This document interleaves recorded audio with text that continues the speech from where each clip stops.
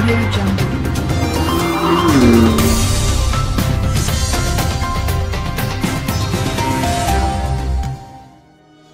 Hello বন্ধুরা, কেমন আছো? চলে আসলাম তোমাদের জন্য আজকে রাত্রিবেলা এই খবরগুলো নিয়ে।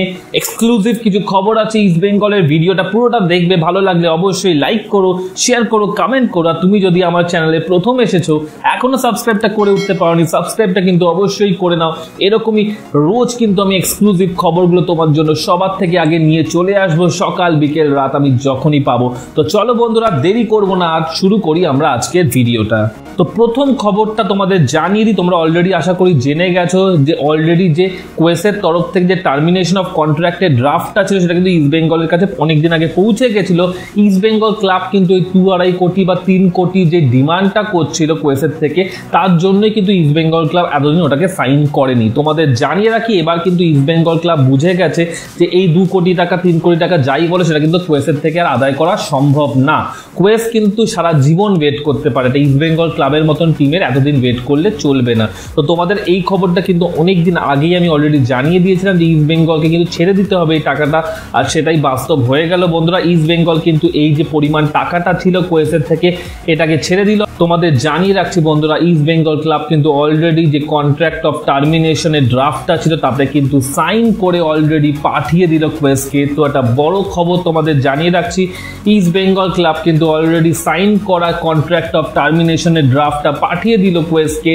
আর কোনো দিন বন্ধুরা বুঝতেই পারছো, যে কোনো দিন কিন্তু এনওসিটা বা রাইটস তোমরা যাই বলো না কেন সেটা কিন্তু ফেরত চলে আসবে ইস্ট বেঙ্গলের কাছে। আমি ম্যাক্সিমাম টাইম ধরে রাখছি পরের সপ্তাহ 15ই জুলাইয়ের মধ্যে, কিন্তু আমি আশা করছি তার থেকে আগেই হয়ে যাবে, হতে পারে এই উইকেই, কিন্তু এই ম্যাক্সিমাম টাইম ধরে রাখছি 15ই জুলাই। কিন্তু তোমরা সবাই জানো 15ই জুলাই কিন্তু শুরু হচ্ছে ক্লাব লাইসেন্সিং, আর তার আগেই কিন্তু চলে আসছে ইস্ট বেঙ্গলের কাছে এনওসি, যেটাতে নিয়ে কিন্তু ইস্ট বেঙ্গল নতুন কোম্পানি ফর্ম করে ক্লাব লাইসেন্সিং করতে চলেছে। এরপরে একটা ভুয়ো খবর আরেকবার রটে বেড়াচ্ছে, অনেকগুলো পেপার বার করেছে যে কোয়েস কিন্তু 10 কোটি 20 কোটি 30 কোটি, আমি সত্যি টাকাটা নিয়ে ম্যাটার করছে না, এই টাকাটা নাকি ইস্ট বেঙ্গলের থেকে চেয়েছে। তোমাদের জানিয়ে রাখি এটা কিন্তু পুরোপুরি একটা ফেক নিউজ, ভুল খবর কিন্তু ছড়াচ্ছে অনেকগুলো পোর্টাল, যা এই পোর্টালগুলোর বা নিউজ পেপারগুলোর কাজ প্রথম দিন থেকে তারা তাই করে আসছে। তোমাদের জানিয়ে রাখি কোয়েস কিন্তু এরকম কোনো টাকার ডিমান্ড করেনি ইস্ট বেঙ্গলের ক্লাবের তরফ থেকে। কোয়েসকে east Bengal already termination of contract sign করে পাঠিয়ে দিয়েছে, আর তার ভিত্তিতেই কিন্তু দাঁড়িয়ে বন্ধুরা কোয়েস কিন্তু ইস্ট বেঙ্গলকে এনওসি দিয়ে দেবে। তাই কোনো রকমের টাকা কিন্তু কোয়েস ইস্ট বেঙ্গলের থেকে চায়নি, আর কোনোদিন চাইবেও না। তো এইবারে তোমাদের আরেকটা খবর দিচ্ছি ইনভেস্টার বা স্পন্সরকে ঘিরে। তোমাদের জানিয়ে রাখছি যে ইস্ট বেঙ্গলের কিন্তু হতে চলেছে দুটো মেজর ইনভেস্টার, একজন হবে প্রিন্সিপাল ইনভেস্টার আর দ্বিতীয়জন হতে চলেছে কো ইনভেস্টার বলতে পারো। তো তোমাদের জানিয়ে রাখছি দুটো ইনভেস্টারের সাথে কিন্তু থাকবে আরও বেশ কয়েকটা নামি দামি স্পন্সর, যাদের কিন্তু লোগো বা ব্যাচ বা তাদের যে ব্র্যান্ডিং সেটা থাকবে কিন্তু ইস্ট বেঙ্গলের জার্সিতে। তো তোমাদের জানিয়ে রাখছি বেশ কয়েকটা কো স্পন্সরও কিন্তু জুড়ছে ইস্ট বেঙ্গলের সাথে, আর তার সাথেই থাকছে দুটো বড় ইনভেস্টার, একজন প্রিন্সিপাল আর একজন হচ্ছে কো ইনভেস্টার বলতে পারো। ইনভেস্টারের নাম তোমাদের আগেও বলেছি, এই মুহূর্তে বলতে পারবো না, কিন্তু এইটুকুনি জানিয়ে রাখছি রেগুলার কিন্তু ইস্ট বেঙ্গল ক্লাব নতুন স্পন্সর জোগাড় করার চেষ্টা করছে, যাতে টাকা পয়সার দিক থেকে ইস্ট বেঙ্গল ক্লাব সবসময় একটা ভালো জায়গায় থাকে। অনেক কিছু অপেক্ষা করছে তোমাদের কাছে এই মাসে, আশা করি ক্লাব অফিসিয়ালসরা সবকিছুই ক্লিয়ার করে দেবে।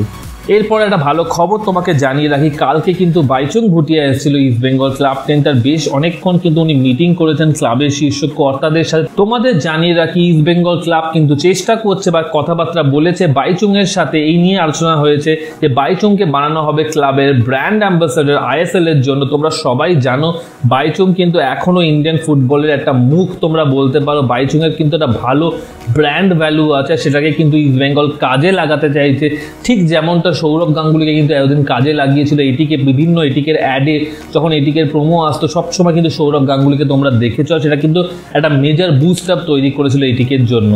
আর ঠিক একই পথে কিন্তু হাঁটছে ইস্ট বেঙ্গল ক্লাব, যদি সবকিছু ঠিকঠাক থাকে এই আইএসএল সিজনের প্রোমোতে, ইস্ট বেঙ্গলের প্রোমোতে কিন্তু অবশ্যই তোমরা দেখতে পাবে বাইচুংকে, আর বাইচুং থাকবে কিন্তু ক্লাবের অ্যাজ আ ব্র্যান্ড অ্যাম্বাসাডার যদি সবকিছু ঠিকঠাক থাকে। তো এই বিষয়টা নিয়ে ফার্দার কোনো যদি আপডেট পাই তোমাকে নিশ্চয়ই জানিয়ে দেবো।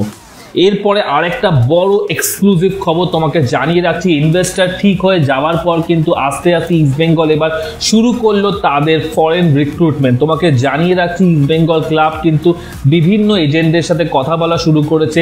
আমার কাছে লেটেস্ট এক্ষুনি কিছুক্ষণ আগে আপডেটটা এসেছে, তোমাদের জানিয়ে রাখি ইস্টবেঙ্গল ক্লাব কিন্তু বিভিন্ন এজেন্টদের মারফত কিন্তু কিছু প্লেয়ারদের যারা খেলে মূলত ডিফেন্সিভ আর যারা স্ট্রাইকিং পজিশনে তাদের কিন্তু সিভি আনিয়েছে। তোমাদের জানিয়ে রাখছি এই মুহূর্তে কিন্তু ইস্টবেঙ্গল ক্লাব ডিফেন্স আর স্ট্রাইকিং পজিশনের ফরেনার খুঁজছে, তাদের বেশ কয়েকটা সিভি কিন্তু বিভিন্ন এজেন্টের মারফত চেষ্টা করা হচ্ছে, আনা হচ্ছে, হয়তো দু একদিনে এসেও যাবে ক্লাবে।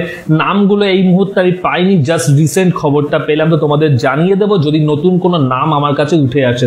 তো বন্ধুরা এই ছিল কিছু আপডেট আজকের। আশা করি ভিডিওটা তোমাদের ভালো লেগেছে, ভালো লাগলে অবশ্যই লাইক করো, শেয়ার করো, কমেন্ট করো। তুমি যদি আমার চ্যানেলে প্রথম এসেছো এখনো সাবস্ক্রাইবটা করে উঠতে পারোনি বন্ধুরা, সাবস্ক্রাইবটা কিন্তু করে নাও।